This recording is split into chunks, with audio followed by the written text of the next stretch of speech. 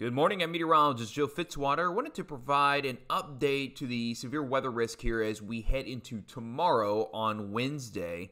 And this is a look at the current Storm Prediction Center outlook for Wednesday. And you might notice compared to yesterday, they've actually dropped the slight risk a little farther down to the south. So we're looking at a 1 out of 5 severe risk, a pretty low risk, but still a risk across parts of West Virginia, Eastern Kentucky, Southern Ohio. Then once you get down toward parts of far southern Kentucky, down toward the Somerset area, back toward far western parts of Virginia, Tennessee, North Carolina, that's where we're looking at 2 out of 5 for severe weather. And then, of course, the better threat is even farther down to the south toward the Atlanta area, toward the Chattanooga area, and that's where we're looking at a 3 out of 5 for severe weather. So, again, this is for Wednesday, particularly during the late afternoon into the evening hours. Now, with the severe weather risk being dropped a bit here across the region from the Storm Prediction Center, you might say, well, there's probably not much of a risk, but there's still some signs that we're going to have some storms around here as we head into Wednesday afternoon and evening. I wanted to take some time to show you this. First off, we'll show some of the high-res models just to kind of get an idea of what they're showing, and then kind of show you some of the information, some of the ingredients as to why they're showing what they're showing. So this is Wednesday morning here across the tri-state. Very quiet start here. And as we put this into motion, you'll notice that we do have this line of storms that starts to congeal together across parts of central Kentucky and eventually into parts of southern Ohio. And watch what happens here as we head into the afternoon. We get a decent line that works together. In fact, there is, according to this model, a good bit of instability out there to allow for this line of storms to develop along this cold front that's going to be pushing through the region. And this is not just on this particular model. This is one of the WRF models. We'll show another one of them, and it kind of shows the same thing here. Again, this is the late morning into the early afternoon. It runs into a little bit of instability across our region, and then we have this broken line of scattered showers and thunderstorms. We can look at some of the other models here, and they kind of all are agreeing on the same thing, that we're going to have a broken line working its way through the region during the late afternoon into the early evening. So again, I think if you are looking for things to do, if you're wanting, looks like the NAM 3 is not in, by the way. If you're looking for dry time on Wednesday, you're going to be in good shape. A lot of the day is going to be dry here. And again, this is Wednesday morning on the GFS, very dry.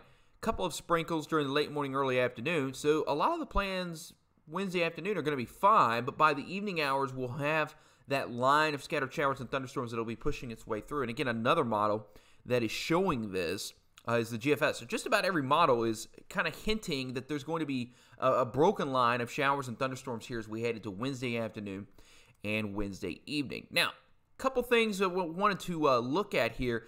And this is kind of some of the things that we look at in the background to kind of figure out where the severe weather threat is going to be here. And what we're looking at here is CAPE, which is available energy for these storms to utilize. So basically, here's the scale down here. I'm going to try and zoom this out a little bit so that you can see it a little bit better. But basically, what you're going to be wanting to see here are some of those higher values. Now, we don't get a lot of energy available with this system, but there is going to be some available. So we move into this afternoon, there'll be a small amount. We could see a rumble of thunder. And then as we head toward Wednesday afternoon, there we go. There is that tongue. We get a tongue of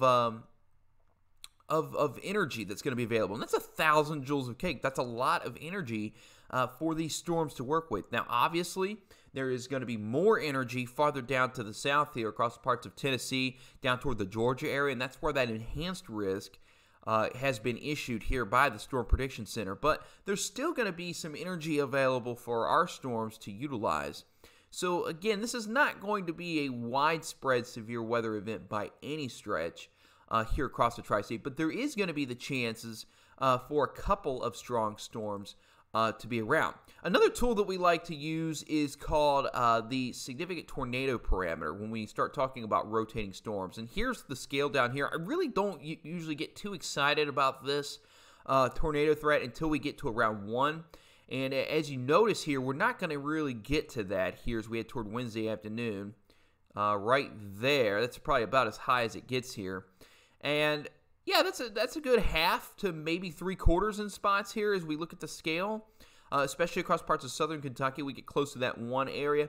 So it's something that we'll keep an eye on, but the tornado risk not that high. This is going to be primarily, I think, a damaging wind risk. And there's going to be some gusty winds out there regardless Wednesday, whether you're in a storm or not. It's a pretty potent storm system that's going to be working its way through the region. We can look at a couple other things. Again, we'll show the GFS model. We'll put this into motion here as we go into Wednesday afternoon. There comes that line of scattered showers and thunderstorms. Again, that's the GFS right there. You can see a pretty potent line of storms that works its way through the early evening. So that's around 8 p.m. We can show the European model as well. Again, we get through Tuesday. We get that dry slot there for your Wednesday morning. Then as we get toward the afternoon, a broken line of scattered showers and thunderstorms works its way through the area. Notice even on the European, though, that the stronger storm activity, if I can get this in the right spot, is a little farther down to the south here. So we get toward 8 p.m. Again, Tennessee, southern Kentucky, down into Georgia. That's where we're seeing the best risk for severe weather.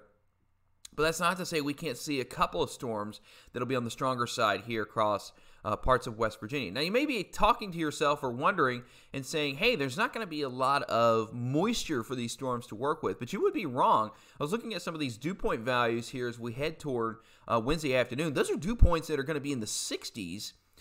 So it's almost going to feel a touch humid out there here late Wednesday afternoon. And again, those air temperatures will be very warm. In fact, I think some of us are going to make a run toward 80 degrees here as we head toward the afternoon.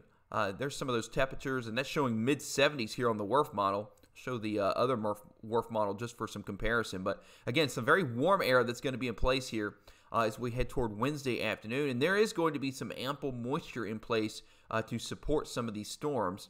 So again, not a lot of available energy. This is what I was looking at here. The WRF model not showing a ton of energy, but again, this is showing a threshold of 500 kV. So we've still got 200 or 300 kV to work with. That's not a lot, but it's something.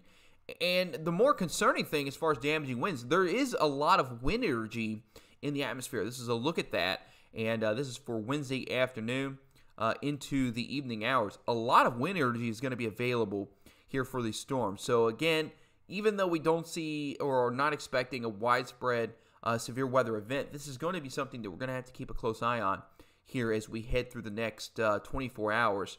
Again, the timing for these storms will be Wednesday afternoon, particularly during the late afternoon toward dinner time, through around 8 or 9 o'clock in the evening. I think once we get past that, we'll start to lose the energy from the sun, and we'll see things really begin to calm down here across the region. But again, just a quick update. We're looking at Area 1. This is a 1 out of 5 for severe weather for most of West Virginia, really for the majority of our area. According to the Storm Prediction Center, it's a 2 out of 5 farther down to the south, across parts of far southern Kentucky, western parts of Virginia, and then down into parts of Georgia, Alabama, Tennessee, North Carolina, South Carolina. We're looking at a level 3. So again, this is not a storm system where you need to be scared.